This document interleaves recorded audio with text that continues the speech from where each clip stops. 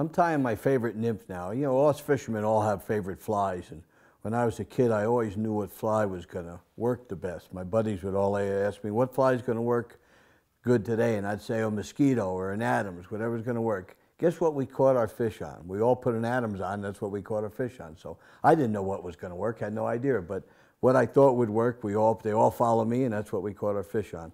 I'm going to tie the March Brown Nymph. It's my favorite all-around fly, and the reason I said what I said previous is this is the fly I use all the time. So this is the fly I catch most of my fish on, so that's what I use.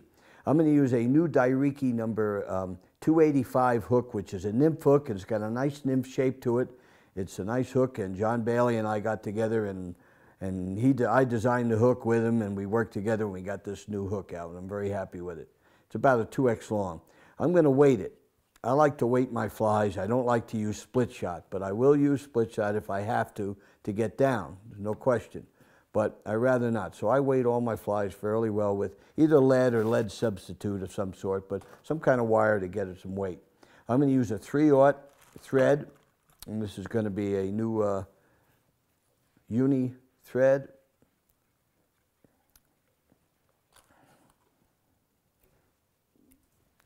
I'm going to put that on there in sort of a rusty brown color. Notice I put my lead on first, and then I run the thread through the lead to anchor the lead to the shank. Most fly books will tell you when you start a fly, you put a layer of thread first, which is a good idea. But I do it this way. It's faster, and then that body's cemented. I'm going to put 3 tails on. This is a typical March Brown. I designed this fly in 1970, and about 2 years ago I changed it slightly, my pattern. But I'm going to put a little wax on my fingers and just a very, very light little dubbing here, and this is a very tan Australian opossum dubbing. I put a little dubbing on first, right where I'm going to put the tail, and the reason is you never want to tie a tail right to a steel shank hook. If you do that, it'll break off immediately.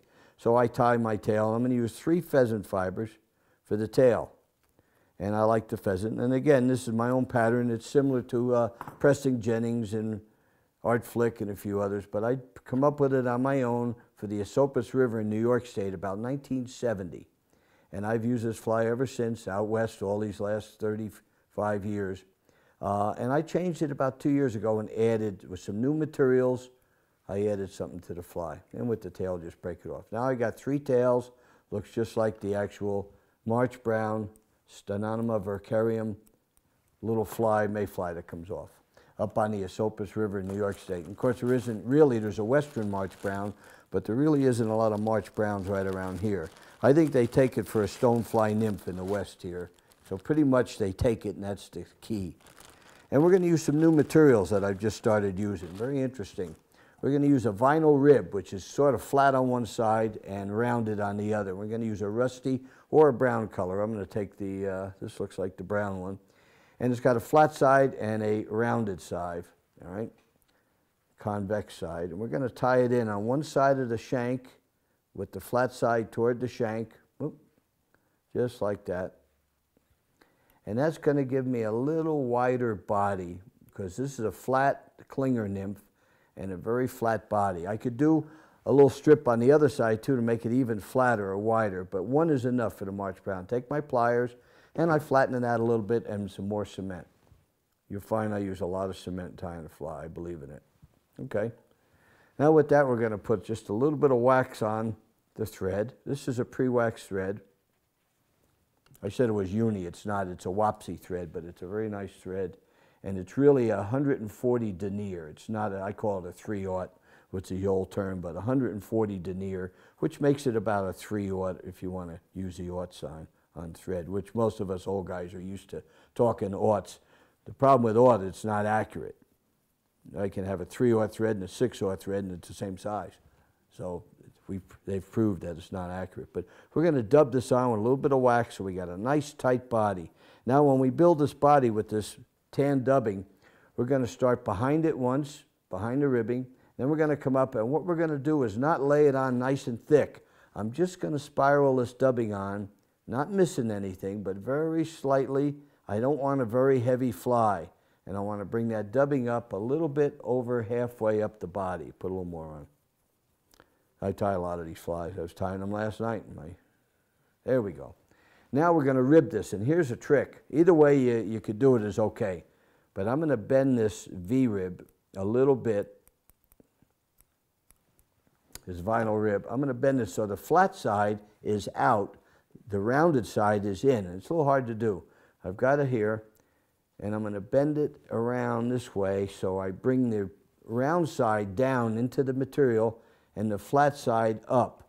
That makes it appear like it's thicker. So we use that all the time. So it's a little thicker ribbing. And this one, you want this nice and segmented look to this fly, and I want to go up at least halfway up the shank, if not just a little bit past halfway. That's just about perfect. And then wind it around. Tie it in. 3 wraps. Helen Shaw just passed away April the 10th, or excuse me, December 10th, and she was in her 90s, and she was probably one of the finest fly tiers in the world, and I had the pleasure of tying and having her watching me tie in 1968, a long time ago. But we kept friendship over these years. All right, there's your little March Brown body, and I've got the abdomen done. 3 tails. So far it looks like it's a real winner. It's a fish catcher. I like those tails just perfect, but once you cast it out in the water, it's not. Now we're going to put a wing case on. For the wing case, I use several things. But again, another new material I just discovered. It's called body stretch or scud back. There's 2 names for the same stuff. And then again, that's sort of a tan color. I think they call it, what do they call it here? Brown. This one's brown, other colors. But we're going to put that right on top. And I really like this material. It makes a good looking fly, especially on a nymph. Right on top, right where I want my wing case to start, and then let it hang. That's the start of my wing case right there, nice and tight. Then on top of that, we're going to use typical March Brown nymph. You always use turkey. So we're going to use typical turkey, tail, dark brown, and we're going to let a little strip of turkey on that. Just gives a little more definition when you go to tie it in. Now we got our turkey. This is all for the wing case. Good. And at this point now, I'm going to tie in my legs. And there's several things we can use for legs, but what I've been using lately is kind of fun, is a hen pheasant. And pheasant sometimes is difficult to work with because the sizes of the actual feathers vary from right to left. But partridge is what I normally use, but I also like this hen pheasant. It's a little darker.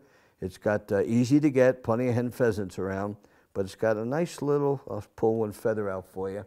And this is around the shoulder of the bird. There's a nice little feather. And I tie mine in upside down and make the legs just about right. I didn't invent this. I saw a young fly tyer do it probably 39 years ago, and I've been tying this way ever since. So I didn't invent it. But clean off the flue so you have a nice stem and a nice feather. And you try to pick one that'll have the nice legs on it, not too long and not too short. Now I'm going to take this feather and I'm going to stroke it backwards just for enough material to give me what I think I need in legs. And we're going to tie it in upside down exactly on top of the turkey and the scud back or body stretch right there.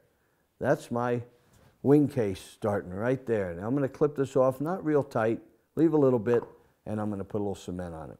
I leave a little piece out there, and when I tie it in, you're not going to be able to pull that leg apart. So that looks pretty good. Next thing I want to do is go back to my dubbing. Now, the thorax on a March Brown nymph is a little fuller, and this is a clinger fly, so I'm going to flatten this fly even more. This fly is found right on the stones on the bottom of the stream, and it clings. So it's a clinger, not really a crawler as much as some of like our stone flies.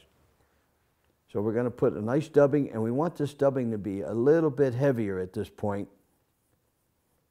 A little heavier dubbing at this point than the abdomen was. This is the thorax, the throat area. This is the area where the gills are, and where they breathe, and where the legs come out. So we're going to work on this and make a pretty good dubbing. We're going to, a little heavier, right on down, not quite to the eye of the hook. Leave a little room on that because you want to put a head on this fly. That looks pretty good. Now we're going to bring over the legs first, and because we put them upside down, when we bring them over, they're going to be right side up, and they're going to be perfect right on top. Again, partridge, speckled partridge is just perfect for this fly, or I've been playing around with this little hen pheasant. Then we're going to bring the turkey right up the center, tie that in right up there in the eye. Right in, we're going to tie that in. This is a nice 2X long and 2 extra stout hook. This is a good hook, this old Dairiki. And I clean that off, we're going to cut it off.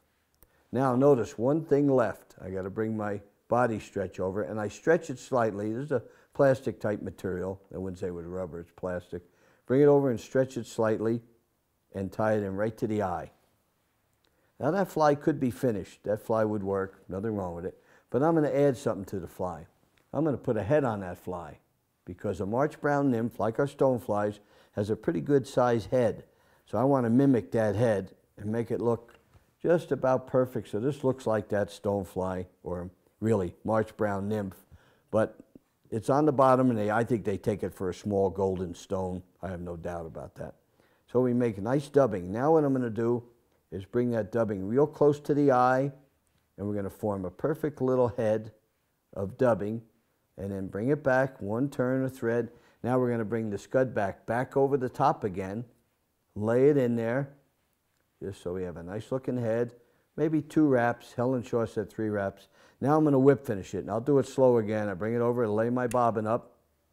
Going to tuck that underneath, put my thumb in, and I actually do this after 40 years or 41 years. I actually do it faster than I need to, but I'm going to try to slow up, put it in there like that. I did a perfect whip without grabbing the tool.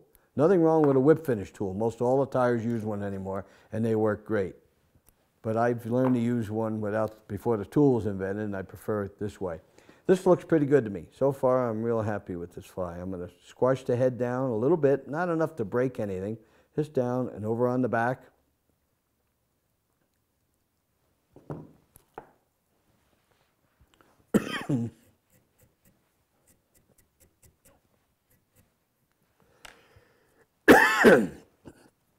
Sorry. And then we brushed out the hair and the dubbing underneath to represent the gills. So that's the area there that's going to have a lot of life to it. Clean it all up. And the last thing we do on this fly is put a little cement right on the top.